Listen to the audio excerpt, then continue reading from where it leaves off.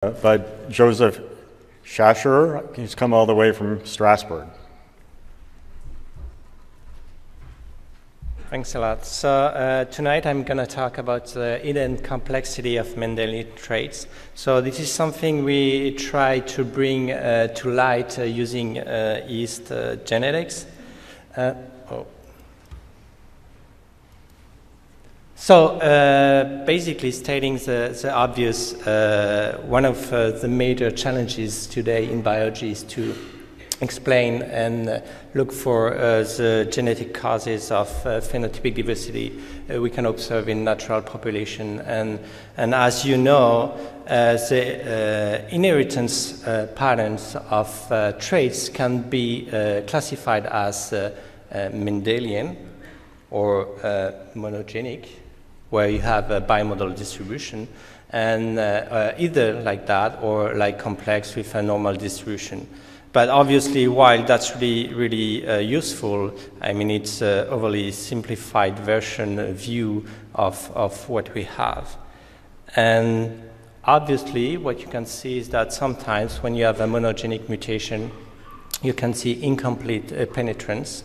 Meaning that you have individuals, they do have the monogenic mutation, but they don't express the expected phenotype. And the case, you know this case, which is BRCA1 alleles, which are involved in breast and ovarian cancer. But at the same time, sometimes the penetrance of the monogenic mutation is 100%. But you can see a variety of phenotypes in between the individuals, and this is a case of, for example, the type 1 neurofibromatosis. But so and we call that expressivity. So what's behind expressivity and penetrance? Usually we say modifier, but most of the time we don't know exactly. And also we don't know exactly the phenotypic effects and the inheritance patterns of monogenic mutation at a species level. So what we wanted to do is to look at that using yeast, which is a very powerful model for that for different reasons. First, we do have access to genetic and phenotypic diversity of more than 1,000 natural isolates. This is in the frame of the 1002 Yeast Genomes project. And second, we also can easily generate, meiotic offspring and look at the distribution first of the phenotypes. And at the same time, and that's really important, it's a very important point, is that we can also, look at the segregation by doing tetrad analyses. And that's how we use the segregation to precisely identify Mendelian traits in yeast. And finally, once you got a monogenic mutation, it's easy to test this monogenic mutation in different backgrounds, as I'm going to show you.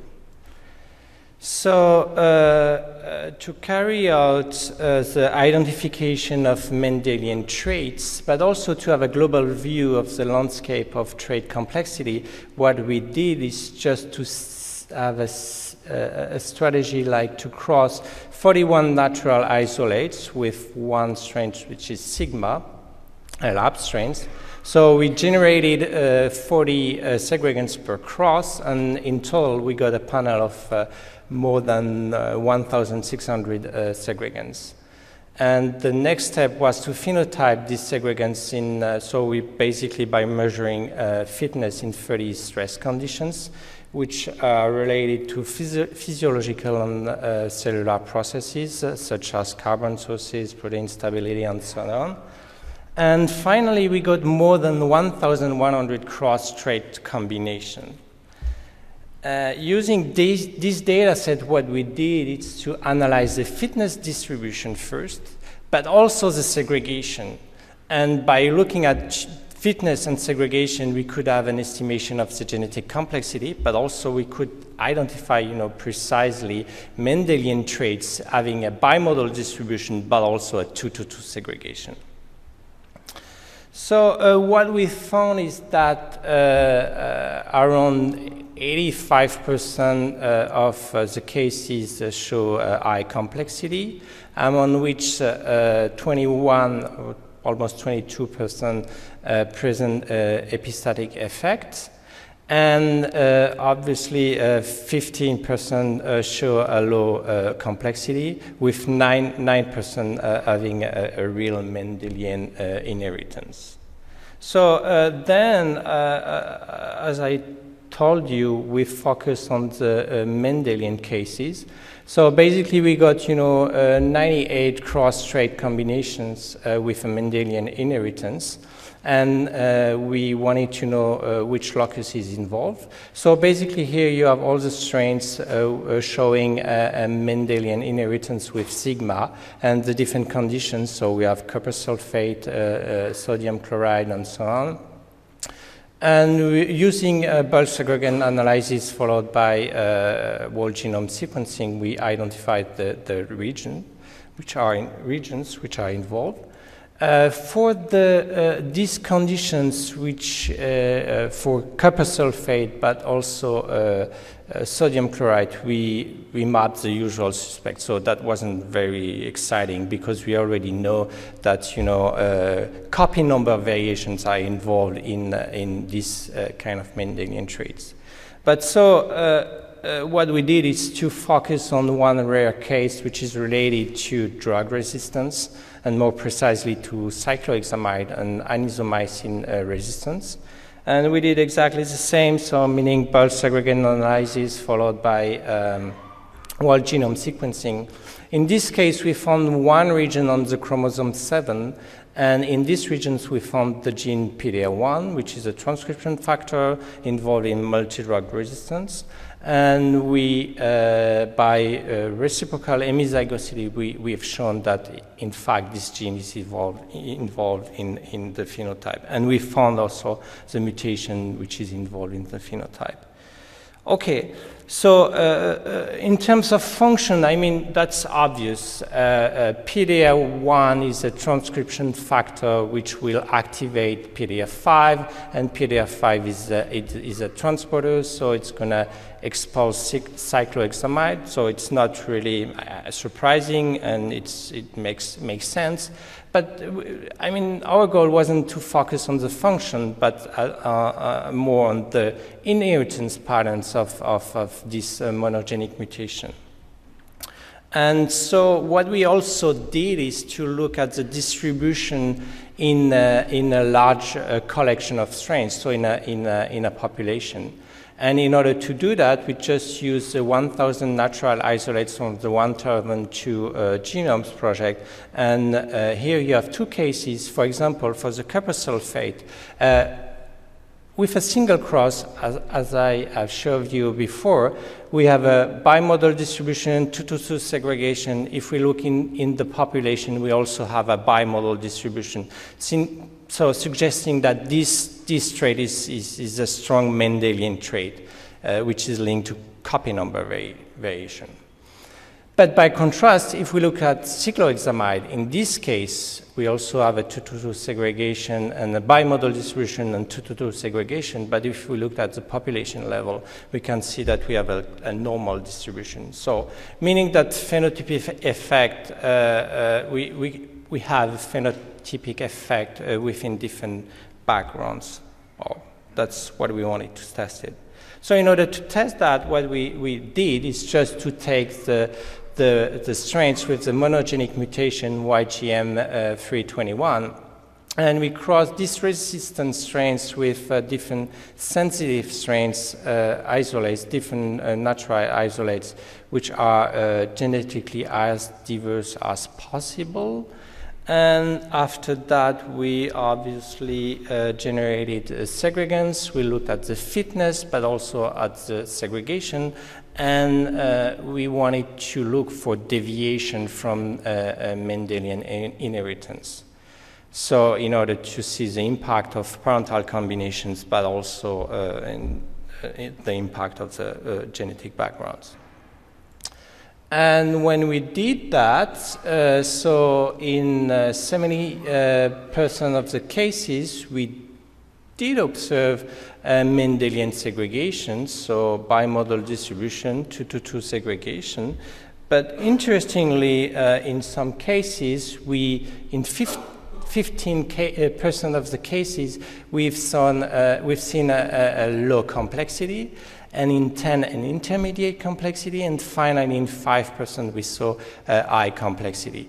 So meaning that in this case you have a continuum of the complexity of a monogenic mutation, so showing the hidden complexity of a monogenic mutation. So there are 2 points here. So if you think about, prediction of the phenotype based on the genotype, this is a big issue. And the other point I want to mention is that, I talk about penetrance and expressivity. Most of the time, these two words are misused, but at the same time, these two words, the use of these two words makes no sense. Okay, so just to summarize this part, so basically what we found is that most cases are complex, 85%, and among which 21% present potential epistatic effects. Mendelian cases are rare. The estimate is 9%. Mendelian traits display hidden complexity, and obviously genetic backgrounds could modify the Mendelian inheritance. So what we did in this part was to cross sigma, so one strain by many, and then we identify one interesting case, and then we cross this strain by many. And obviously the next step we started to do is to cross many by many and to obtain a bigger matrix. So far what we did is 70 to 70, so we have something like 4,900 hybrids, and out of that we're going to select 20 by 20. And we're also going to increase, the number of tetrads in order to have a better precise segregation, increase the number of conditions also, and so in order to have a better view of the landscape of inheritance, a better view of the inheritance patterns of that. So we plan to have, something like 10,800 cross-trait combinations. So I would like to thank two grad students, Ying and Anastasi, who did a lot of work in this project, but also Theo, who studied the big matrix, and that's collaboration in the frame of an NIH project with my triad. So thank you so much for your attention.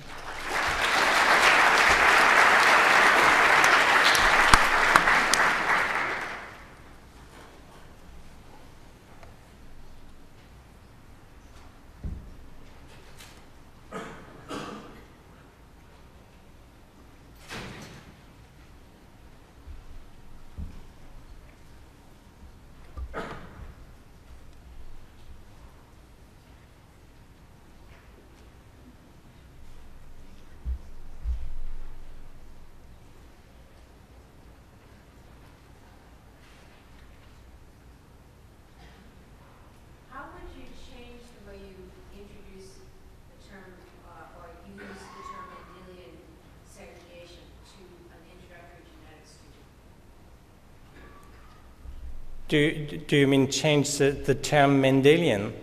Or change the concept? How would the results modify how you? Right. So basically, we still can we can find Mendelian traits in a way you can observe the bimodal distribution and the good segregation.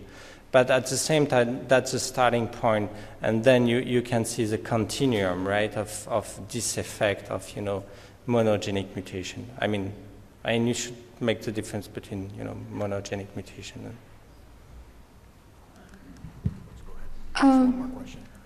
So you show that for the Mendelian trait, you show there's this hidden complexity in 5% of your cross. So I was wondering whether this has to do with the different natural isolate that you are using, like maybe some isolates are more divergent than your lab strain, so they have more genes that underline this trait. So have you looked at the strains that show this high complexity, and you look at the divergence from the lab strain? I mean, there's no direct correlation between the fact that we do observe a deviation from the Mendelian inheritance and the fact that they are really divergent. I mean, it depends on, you know, the combination of alleles you're going to get in your background, and it's not really related to that. Thank you.